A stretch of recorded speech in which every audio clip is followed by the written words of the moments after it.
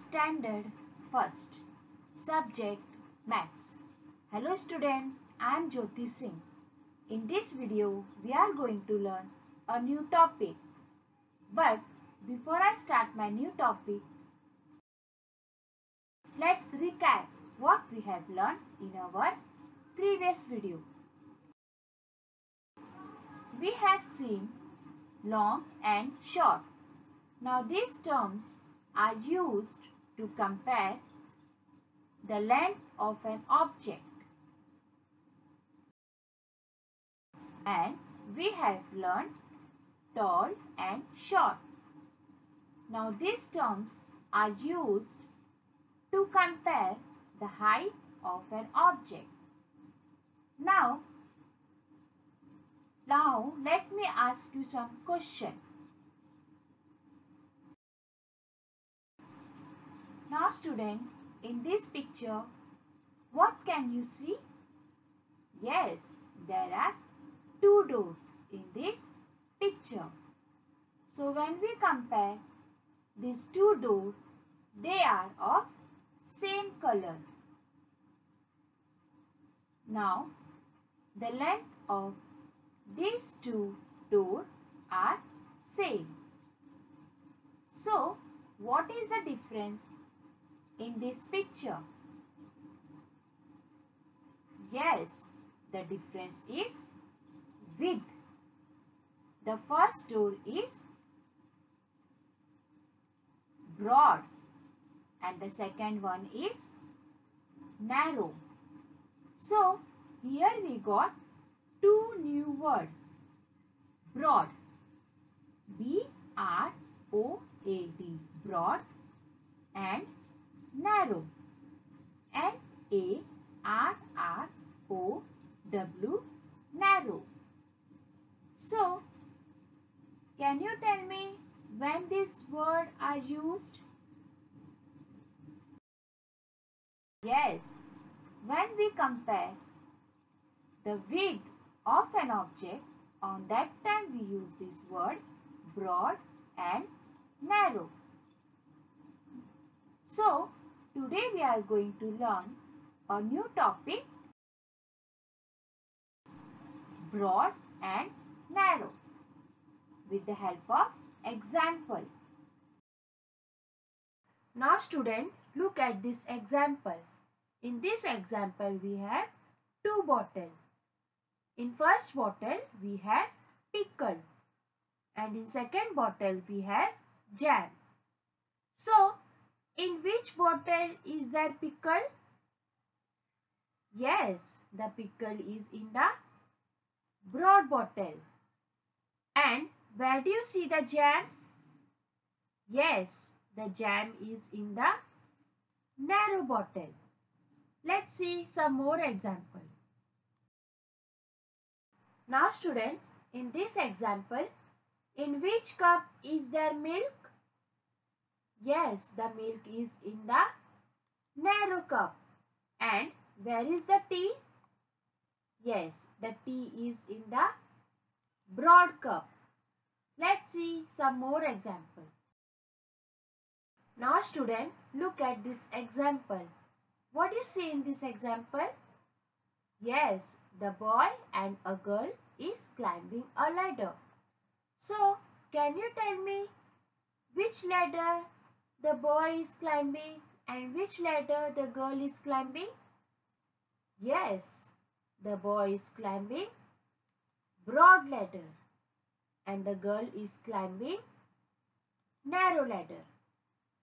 Now, let's see some more example. Now student, in this example we have two baskets.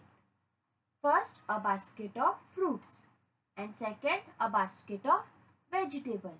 So, in which basket do you see fruits and in which basket do you see vegetables? Yes, the fruits is in the broad basket and the vegetables is in the narrow basket. Now student, meet Priya. Today she is very happy because she got two chocolates from her uncle. So, can you tell me which chocolate is broad and narrow? Yes, yes, the Dairy Milk chocolate is broad and the Kit Kat chocolate is narrow. Let's see some more example. Now student, in this example we have two cupboard. So, in which cupboard do you see toys and where do you see the clothes? Yes, the toys is in narrow cupboard and the clothes is in broad cupboard. Very good. Now student meet Priya and Riya. They came in the park to play. They planned to play hide and seek. So they saw two trees. One is broad, another one is narrow. Priya hid behind the broad tree, so she was not seen. But the narrow tree did not hide Riya sufficiently. Now student, it's your evaluation time. Tick for broad and cross for narrow. So student, in first example you have two color pencil. So you have to tick for broad and cross for narrow. Yes, very good. Now in second picture you have puppy house. So you have to tick for broad and cross for narrow house. Yes, very good. Now student, in third example you have fish bowl. So you have to tick for broad bowl and cross for narrow bowl. Yes, very good. Now student, in fourth example you have two arrows. So you have to tick for broad arrow and cross for narrow arrow. Yes, very good student. Circle the broad well. So student, here in front of you there are two well. So you have to circle the broad well. Yes, very good. Circle the narrow lamp. So student, here you have to circle the narrow lamp. Yes, very good. Circle the broad window. Yes, very good. Circle the narrow house. Yes, very good.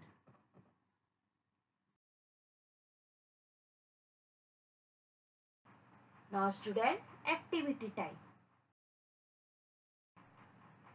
Draw and color the broad glass. So student, here the narrow glass is given. So here you have to draw and color the broad glass.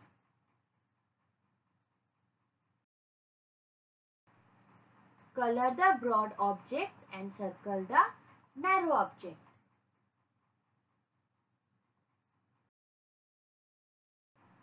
Now it's your homework time. Compare the two objects, mark N for narrow and B for broad.